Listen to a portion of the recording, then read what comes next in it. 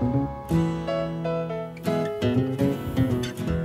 and welcome to Backyard Farmer. I'm your host, Kim Todd. We're glad you could join us for another hour of answering those gardening questions.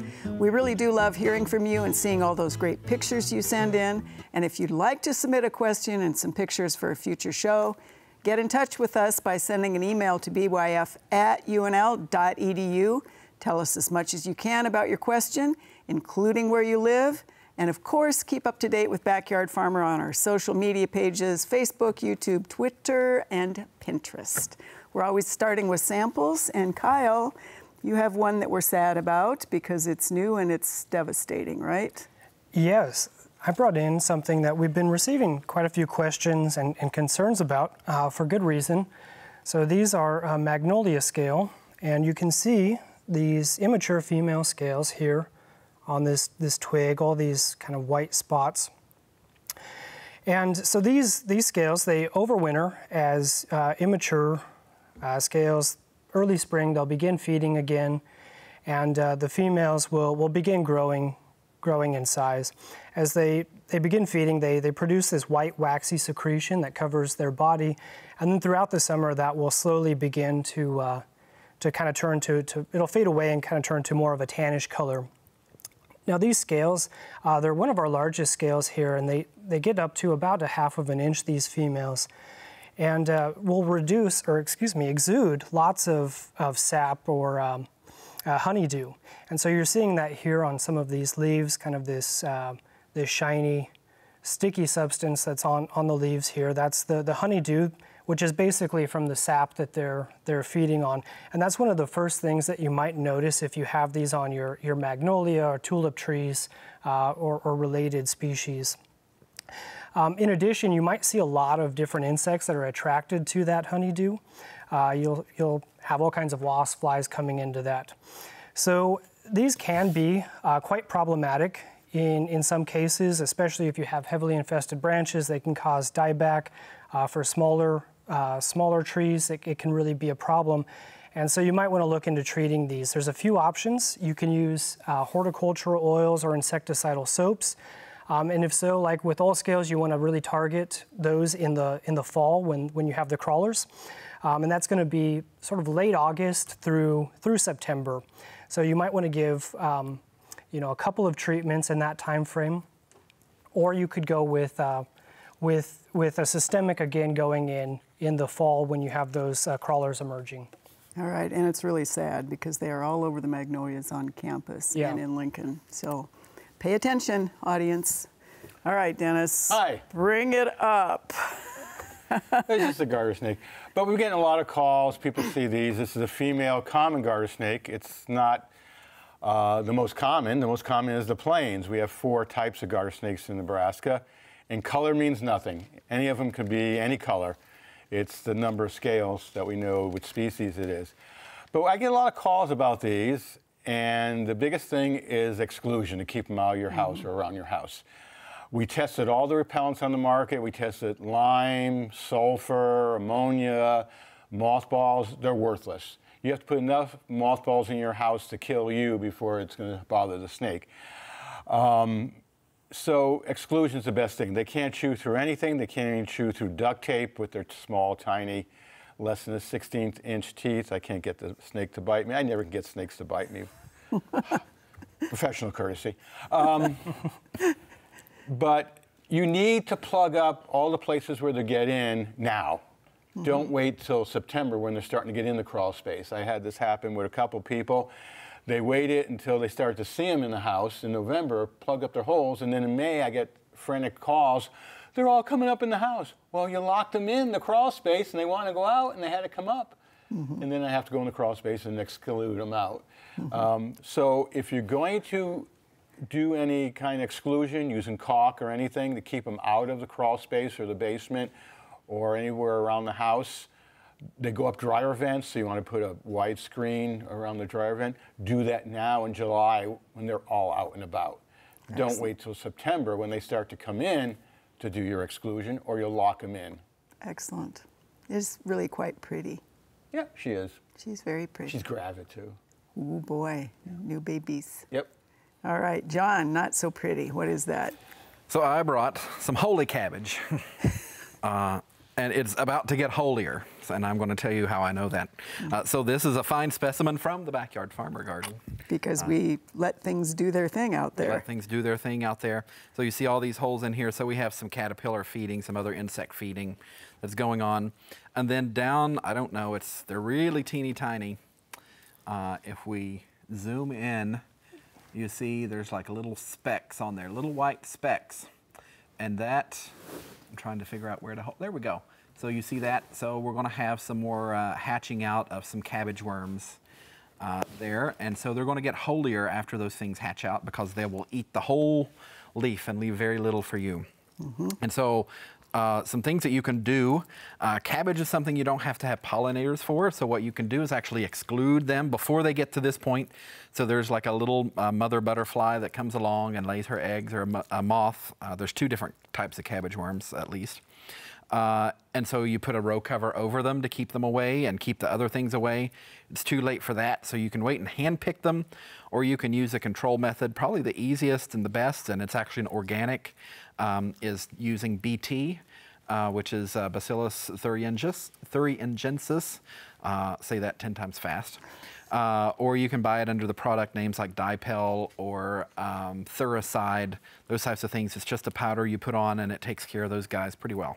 Excellent, because you know that protein is really just not what you're after with your It's not, slaw. no. Yeah, I had to, not cabbage, but kale, and it wasn't worms, but I was chopping some up and had to tell Jody this week that I had earwigs crawling out of my kale. It was a little disturbing. So. I guess. All right, Kyle, you get the first set of pictures. You have, I think, 5 here that are relatively quick. Just ID, what is this guy? The first one here is a Hershey viewer, and just really wants to know what this unusual insect is. He has a pair of pruning shears, so we get a little bit of size with that. What is that?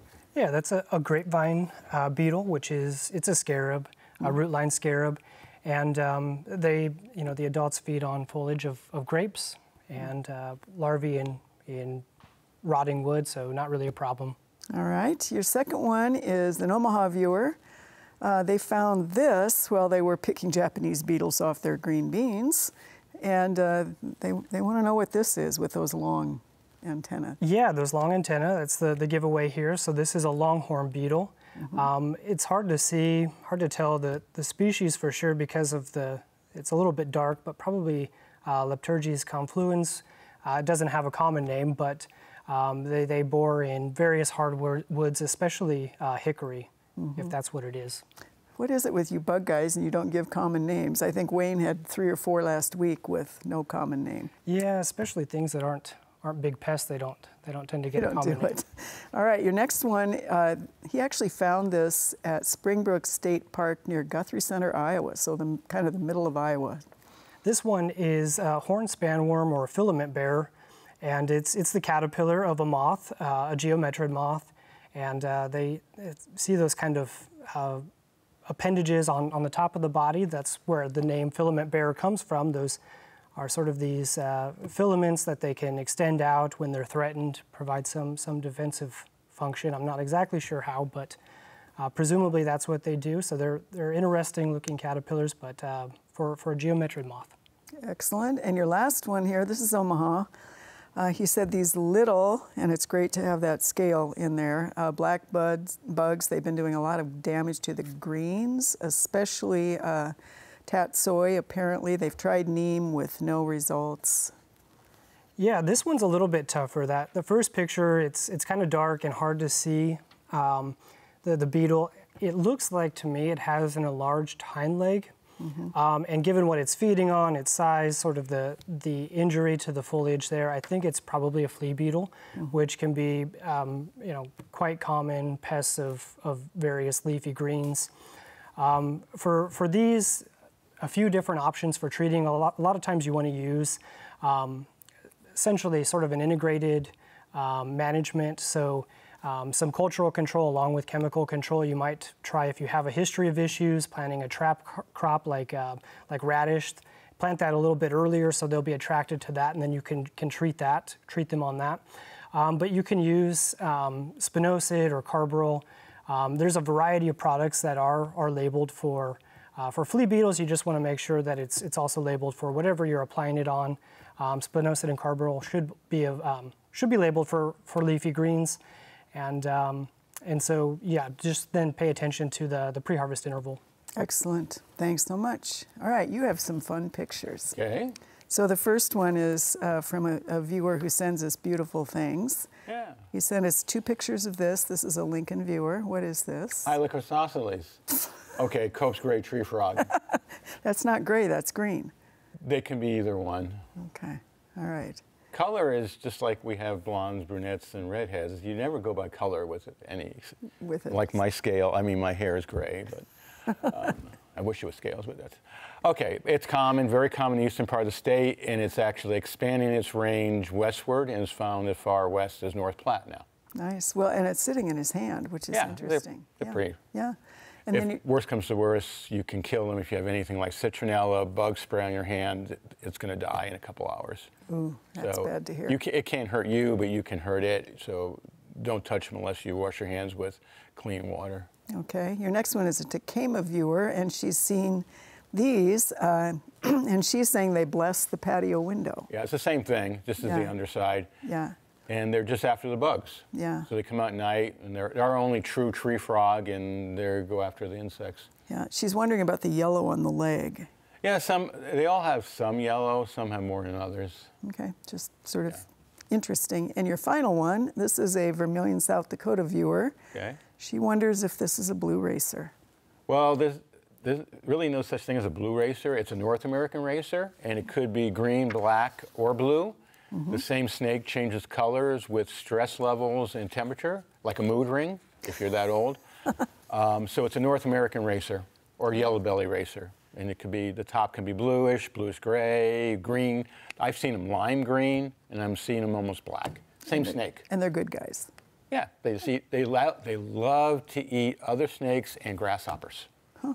Okay, excellent. And what mood was that snake in? Can you tell us? He was a stress mood, yeah. Okay. He was darker, so he's stressed. Brother.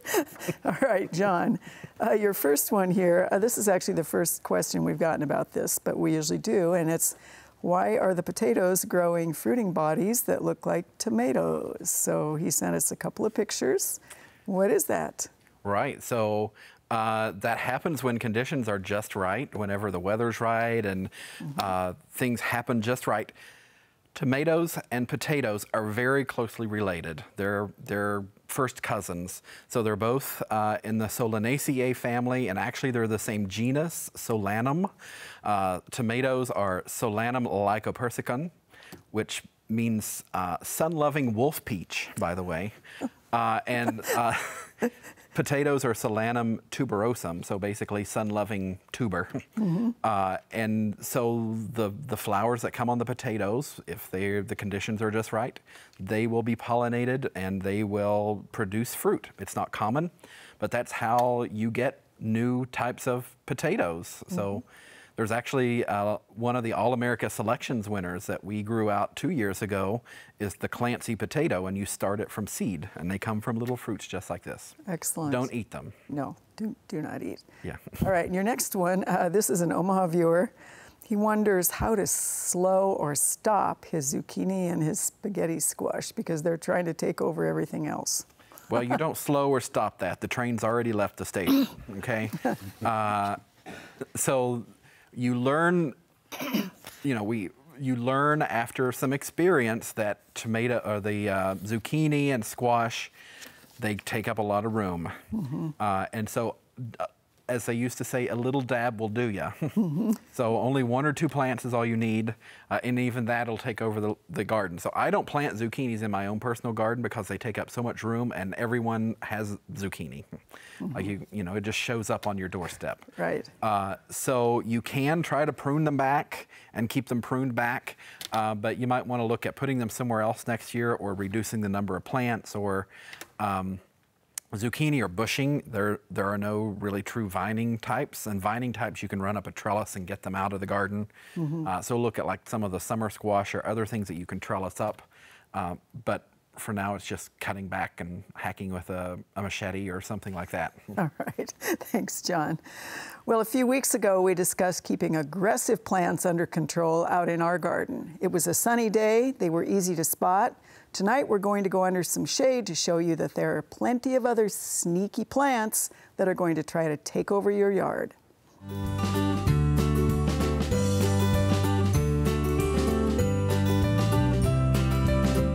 With full shade environments are always looking for perennials and ground covers that will let them not have to grow turf, because turf does not want to grow well in the shade.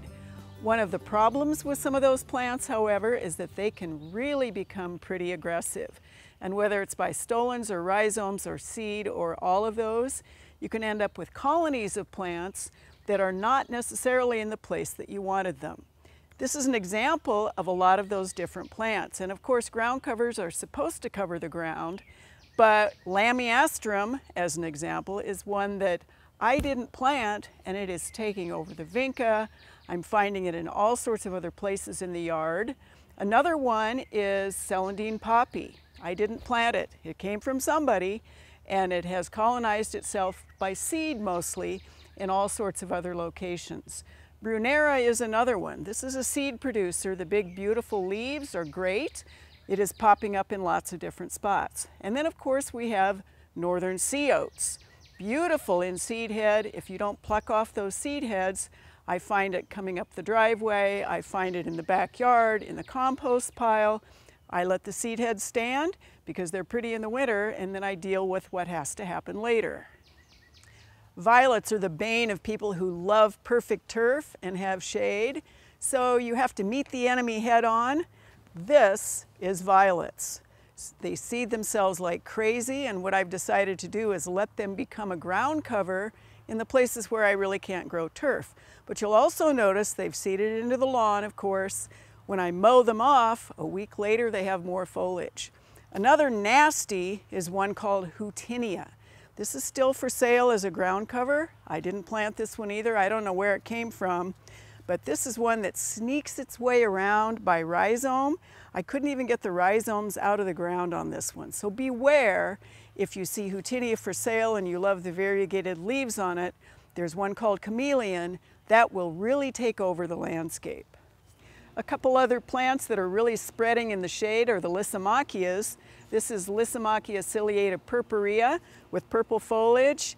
I've kept it in one clump. You can see it in our Keim courtyard area that has really spread into our sedge area, which of course is another one that wants to take over the earth. And this is related to Japanese knotweed. The original plant was on the other side of the tree, and it has begun to creep and leap and seed itself all over, not only into the mulch, but into the yard. So one of the things that you really have to keep in mind if you want plants that are pleasing to the eye, pleasing to the space in a shade environment, is choose wisely for ones that create clumps, that don't seed like those violets do. If you want things to spread in the shade, choose the plants that will.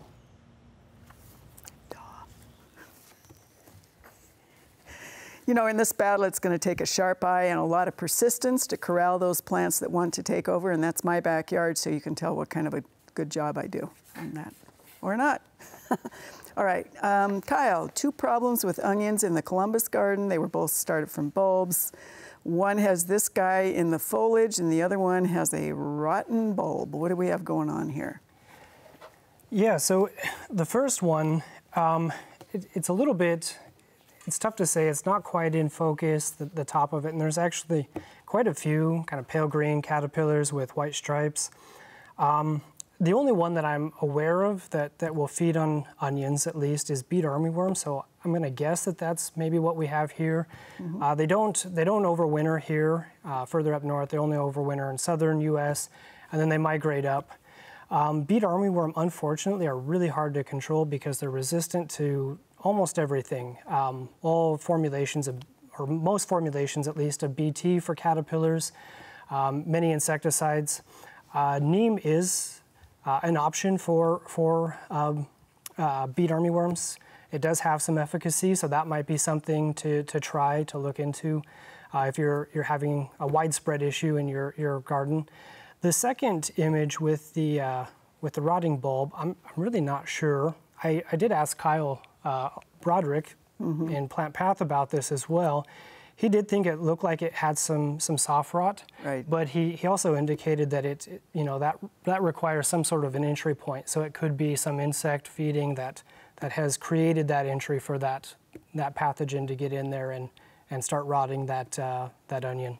Okay, excellent. And your second one here, this is Omaha. They had great tart cherries, and every single one has one of those nice little cherry maggots in it. What do they do about it next year? Yeah, once the maggots are in there, there's nothing you can really do. So for these, control is all about prevention, and you have to spray, you have to treat those adults.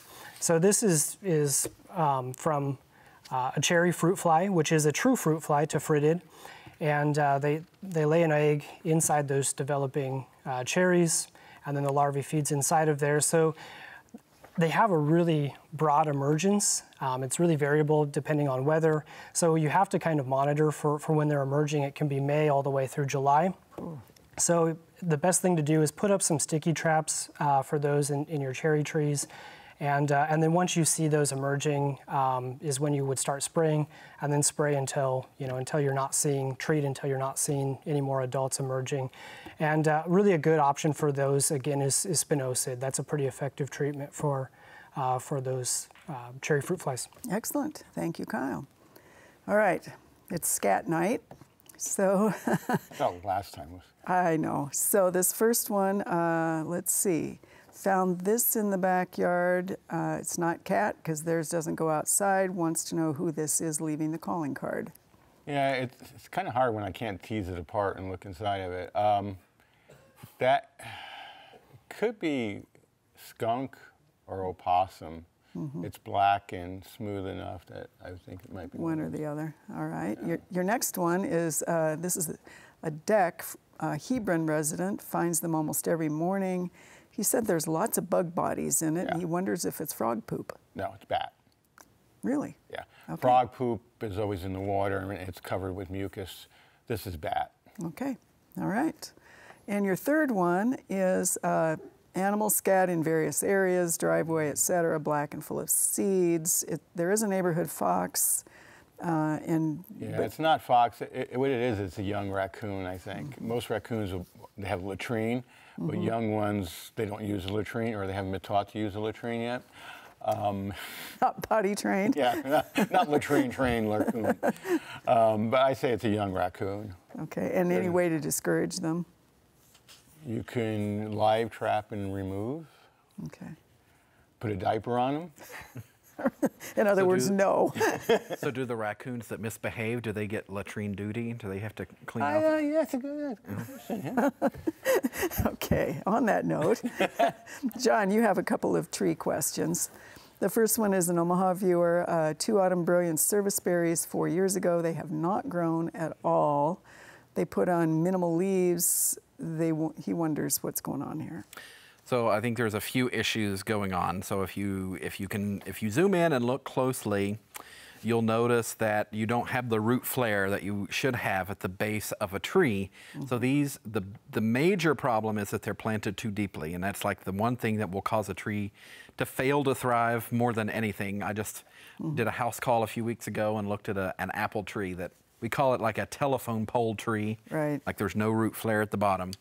And then we have multiple stems, so those, that can cause weakness in the plant. So I think those are the two major issues. Unfortunately, there's not really anything you can do because the planting was just so bad. I mean, I don't know that you would even dig them up and replant them. I think it's gone beyond that. I think so too. All right, and your next one is, this is a great picture. She wants to know to mulch or not to mulch. And this is actually 2 trees on the same street, obviously, one and the other. What are you going to tell people on this one? Right, so you'll see 2 different mulching methods here.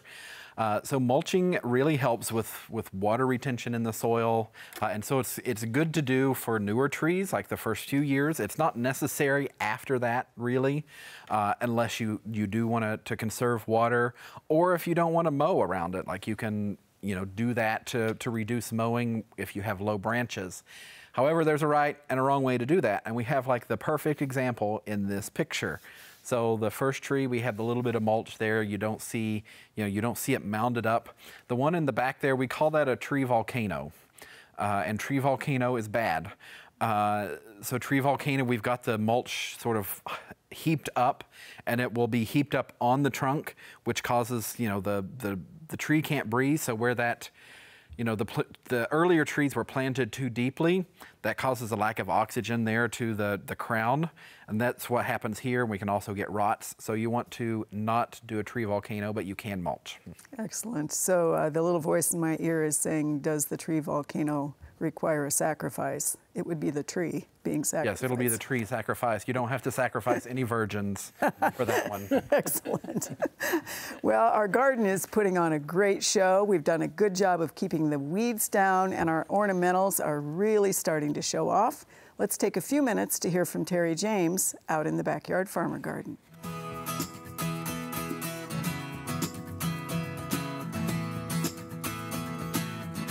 This week in the Backyard Farmer Garden, everything's looking beautiful. Getting all of our weeds under control, and the garden is really coming into its own. We're gonna start looking at our new All-America Selection winners, and the first one is one that I'm really excited about and is looking fantastic in the garden. It's a new Coleus. It's a vegetatively propagated one, and it's called Main Street Beale. This one is this gorgeous burgundy with some kind of gold and green tones in it.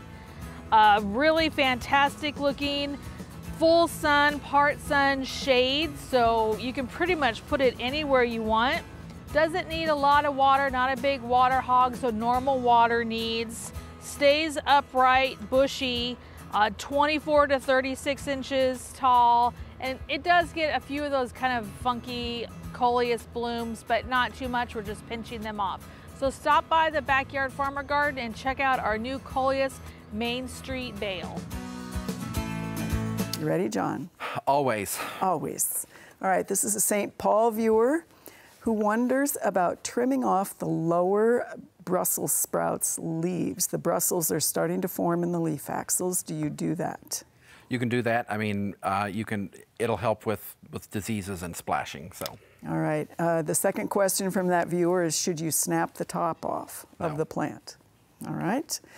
We have a viewer who is watering their tomatoes and their cucumbers using rain barrel water. Is that a yes or a no?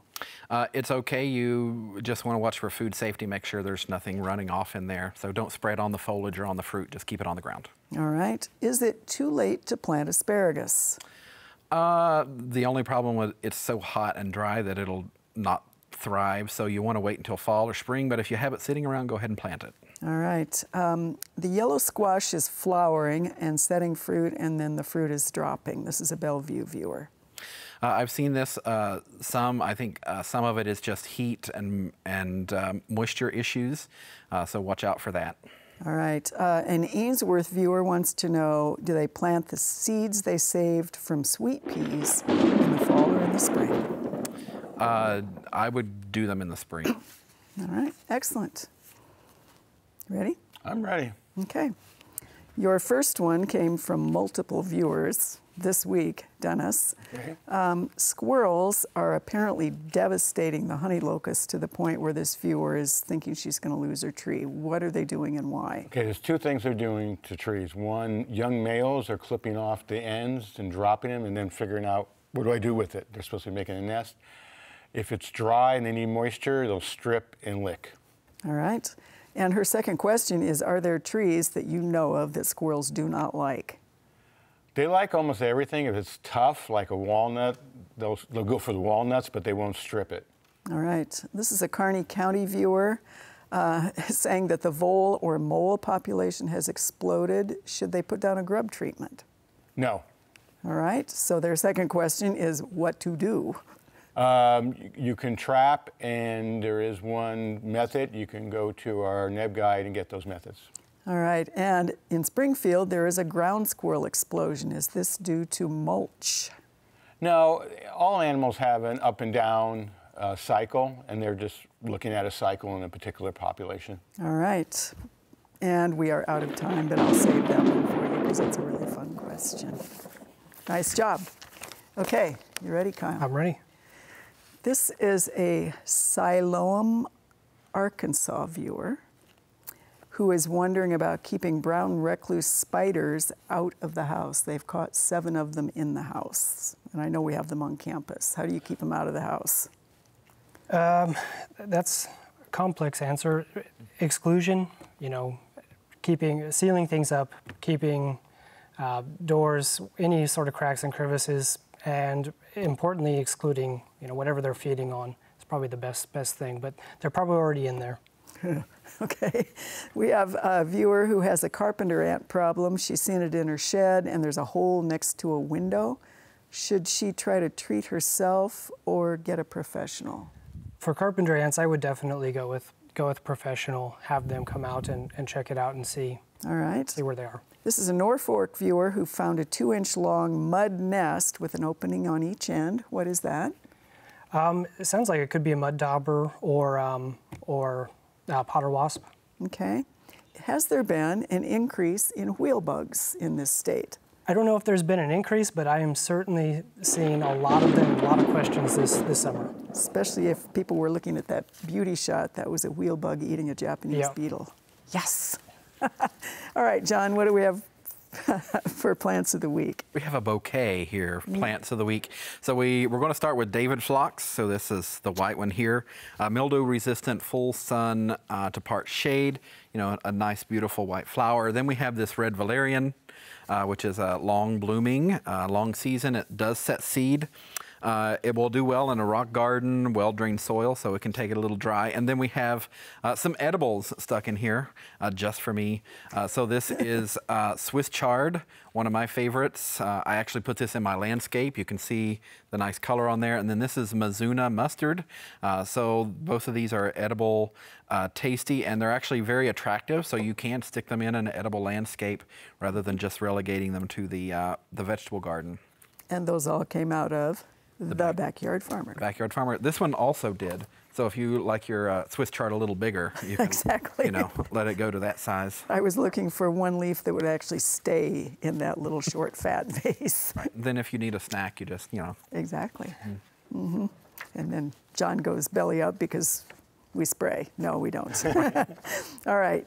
Your next set of picture questions, Kyle. This is a Greeley, Nebraska viewer. Is this good or bad? She found it on her coneflowers. Follow-up question, she said, yes, it's now on others. What is this? Well, these are caterpillars for checker spot butterflies. Mm-hmm. So good or bad, I guess maybe a bit of both here. The butterflies are, you know, are pollinators and can be beneficial, but obviously causing some damage here. Depending on the size, these look like they're pretty good size.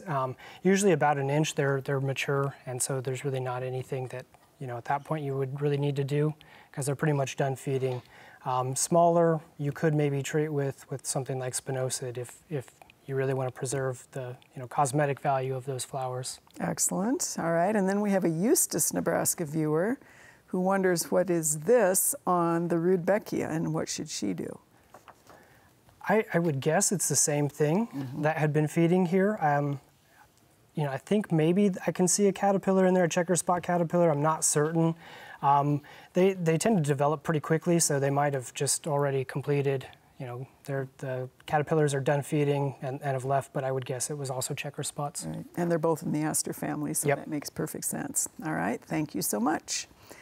All right, Dennis, this one, a viewer sent us this picture and several others.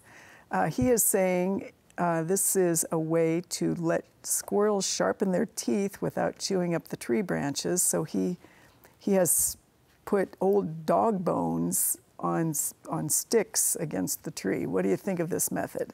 Well, it depends on they're not sharpening their teeth. What they're doing is they're using the nutrients in the bone.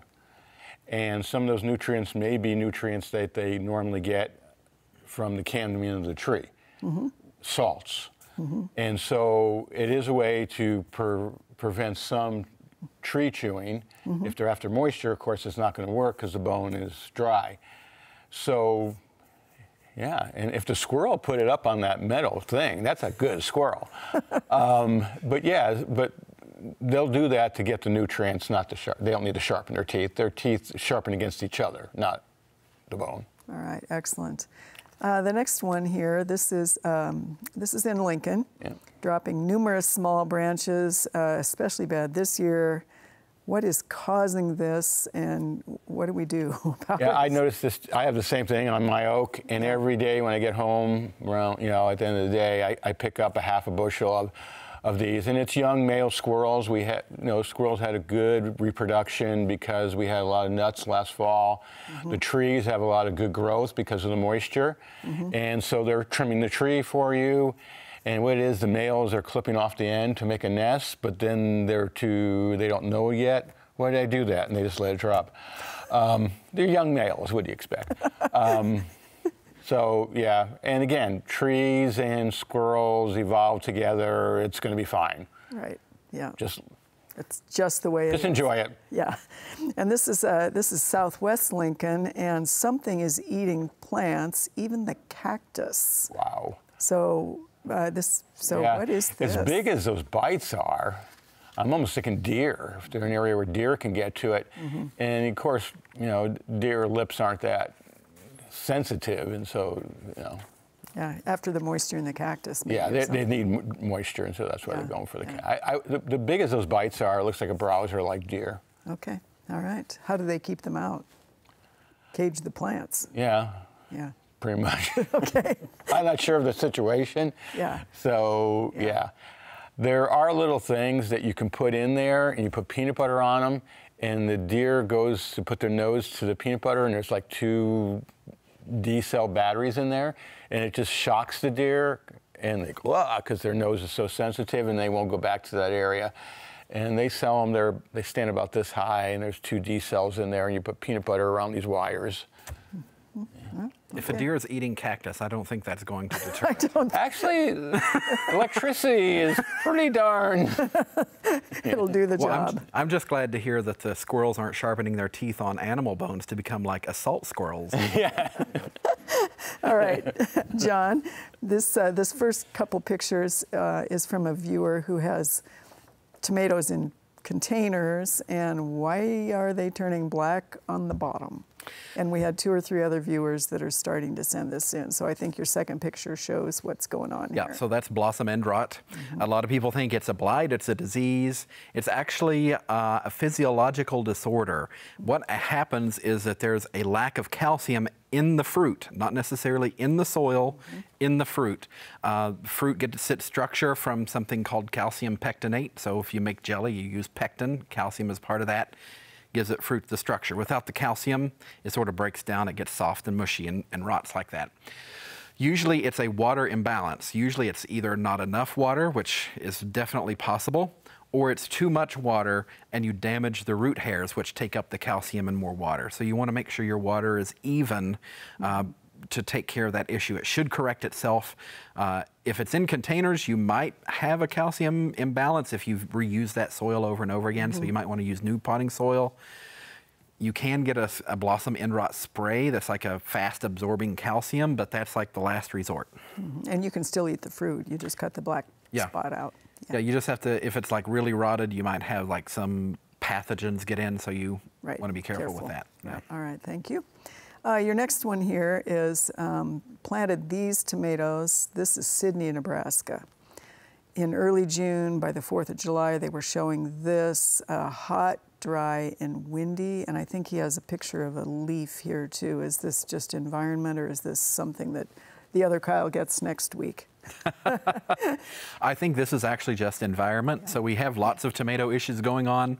Usually with the diseases, we'll see blotches on the leaves and not the curling. So the curling happens with like lack of water and heat. And then the margins burning is also lack of water, heat, drying out from the wind. So just make sure you're watering them well, especially when it's hot and when it's windy. All right, excellent. Well, for our second feature, we're going to return to Marlene Wagner's home that we featured a few weeks ago. Tonight, Marlene's going to talk about her vegetable garden and how that has evolved over the last 10 years.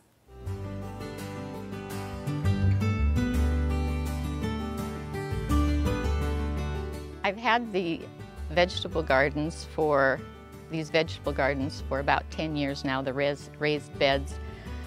Over the years, we've had to redo the beds because the wood that they put in them was not what they said, so we had to refurbish them. I still love them and they've worked well for us. The plants that I raise, we have green beans and beets. I raise a variety of peppers, eggplant, 2 varieties of eggplant this year. Carrots, you'll see a flower in the middle of the bed that grew while I was on vacation and I let it grow, and a row of green beans, of which I'm going to have to put a fence around because the rabbits have found it, and we used to have a dog and he kept the yard free of varmints that liked my vegetable garden, and so now I'm having to fence it. And we have kale and lettuce and peas, and I will share that the peas and the cucumbers, I haven't netted the peas because they've grown apart, but cardinals liked my pea plants and were literally eating my pea plants before they set on, and they were eating my cucumbers when they were tiny, and so we had to net that so we get some. We put the tomato plants back here this year, just rotating. I try to rotate between the 3 beds to try and keep the disease out of the plants. I use ground leaves, or in this case, this year I've been using grass clippings especially on the tomato plants. Last year I had terrible early blight, and the early blight decimated my tomatoes, I got tomatoes, but not like, so I decided this year I'm going to put them here. They haven't been in this site for 4 years now or more, and I put grass clippings on it to keep them from getting the blight, and so far it's worked. Our gardens have changed over the years and they've spread out, as you can see, outside of the raised beds, but they're still producing. We change what we grow. I don't always have the things that I have here this year. I'm doing beets and carrots. I hadn't done that before, and it's just been fun to try new things and to experiment with what I can get to grow, and when somebody shares a new idea, I'm game to try it. Predators are... You know, it's so interesting to see how a lot of things have changed and others have remained the same in Marlene's garden. And of course, we want to say thanks to her for letting us take a look at it. It's always beautiful, and most of it is edible. All right, so your next insect one, Kyle. This is an Otoe County viewer. Several of the 30-year-old white pines have this white stuff on all the branches. She thinks it's mold or mildew. What do we think it is? This is pine bark edeldage, excuse me. And so these are kind of aphid-like insects. They're very small, and they produce this waxy coating, the females do.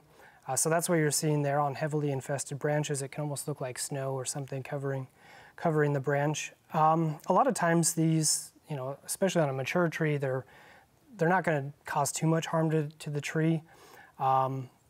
But on anything younger, anything that has some other stresses, they can cause some dieback and be an issue.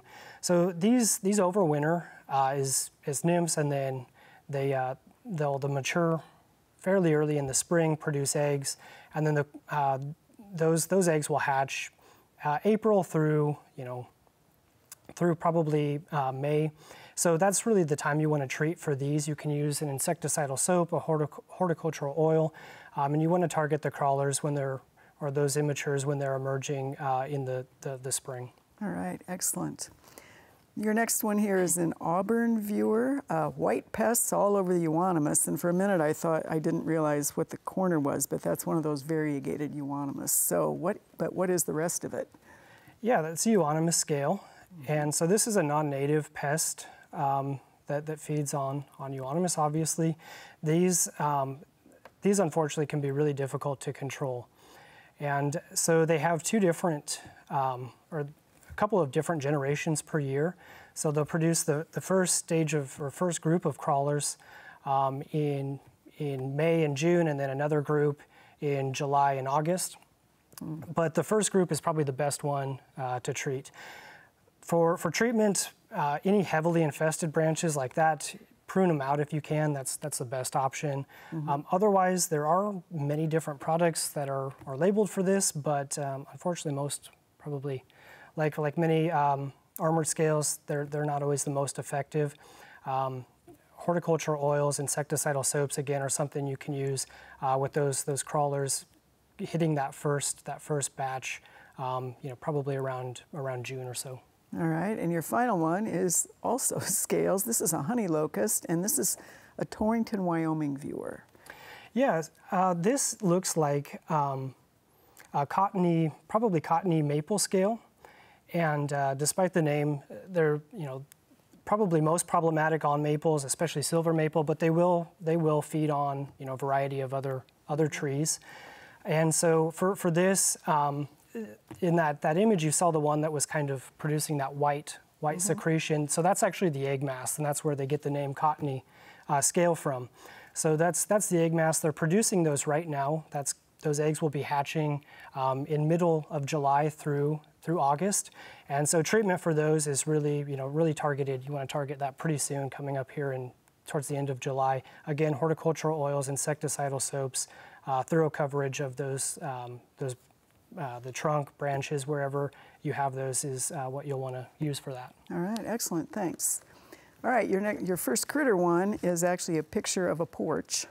Okay. At a school, and this is in Beatrice, and it's bats. And the bats are congregating and leaving, of course, their bat droppings. They want to know how to get rid of, how to exclude, because the children walk in. Okay, for one, no lights at night. Lights at night, even from out in the street, reflecting in there is bringing moths in, and that's why they're there. They're only there to feed. Okay. Or because they're not there, I can't see them there, and they look like it's a feeding area. The other thing you can do is right above the door, it looks like you have about 6 to 8 inches, is put monophilic netting, like bird netting, and just drape it down to the top of the door in that area, so they can't go in there. If they get a moth, they can't go hang from the top, because that monophilic netting would stop them. All right, excellent. And your next one is actually a barn swallow. Yeah. Beautiful thing. They had a lot of questions because the picture of the beauty with the 5, these apparently have 3 parents, but we also got 2 or 3 viewers saying, how do you exclude barn swallows? Okay, so they're, due to the 1974 Migratory Bird Act, you can stop them from making a nest, but once they complete their nest, you can't touch them until they leave for the season. So all you can do is discourage them from making a nest, which is you can use Nexolite or porcupine wire where they want to put the nest up. You can put netting around the light fixture or where they're going to put the mud, or hang a lot of little trinkets that they'll bump into it in that area when they're starting to build a nest. And then you can take that down after most of them build a nest. So usually during the month of April and May is when you have to put all this deterrent down. But by law or regulation, and bird people are really tough, and it's like $400 a nest. Right. Yeah. If they catch you, once they complete the nest, you can't touch it until after the season. All right. And their other question was, why don't they build in the barn? They've got a barn right next to the house. Probably because there's more insects where there's some lights. There you go. They're insect feeders. Yeah. So they're helping. They're eating your mosquitoes and other insects. So. Excellent. All right, John, you have an ID, and we've gotten a lot of people asking about this particular plant. This one is a Norfolk viewer. He says he sees it growing along the roadway, under tree lines. Is it a good plant for residential use? And he also sent us, I think, a picture of the flower. Yes. So that is elderberry. So wild elderberry, a lot of people pick the berries. A lot of people think it has a medicinal quality, high vitamin C, good for fighting off a cold, etc. So it's a great residential plant, so you can plant them. You can get the, the ones that look just like this. I had brought in a sample of one that I have at home. It's a black lace elderberry, but unfortunately it didn't like the trip here, so it was a little wilty, so it went in the trash can. But it looks totally different, like the leaves are black and strappy, but it makes a great plant for the landscape, and you get berries that you can turn into jellies, wines, etc. And you get all the birds if you don't want to go to all that. Or you get all the birds. So if you like feeding birds, yeah, then you can have those as well. Excellent. And then your second one here is a viewer who has Annabelle hydrangea, but in the background, or you can see that the flowers are not exactly those great big white soccer balls. So what's happened here? Right, so a lot of the new hydrangeas, they have those big, weird looking flowers, interesting flowers.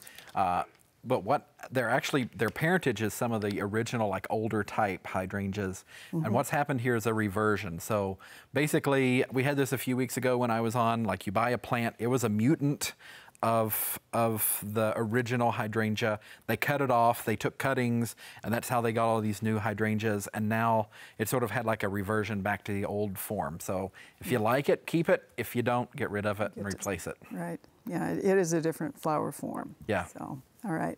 Well, of course, we always have announcements of cool things in the gardening world. And we're going to start right off with something new that is extension, and this is Douglas-Sarpy County, right? Mostly statewide. Statewide. No, it's everyone. Everybody. But Grow Big Red is kind of you guys. Virtual learning series, what's happening in your garden. You register at Go Big Red, and it's every Tuesday through September with a really cool series of a little bit of presentation and some Q&A.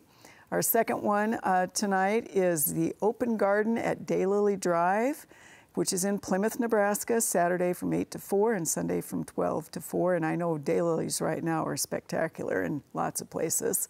And our third one is Digging Deeper with Backyard Farmer. Of course, you can watch us on Facebook Thursdays right after Backyard Farmer at 8 p.m. Follow us on Backyard Farmer in NET, Nebraska to watch that show. So lots of cool stuff. All right, we're going to have a couple of really quick questions since we have a couple of minutes left. Well, just a correction on that address. It's go.unl.edu. So it's a go URL. / Grow Big Red Virtual. GRO Big Red Virtual. Excellent. There you go. We'll make sure that people register for that. Yes. All right, Kyle, this is also a Carpenter Ant question. They have a radiant crabapple about 25 feet from the house in Fremont.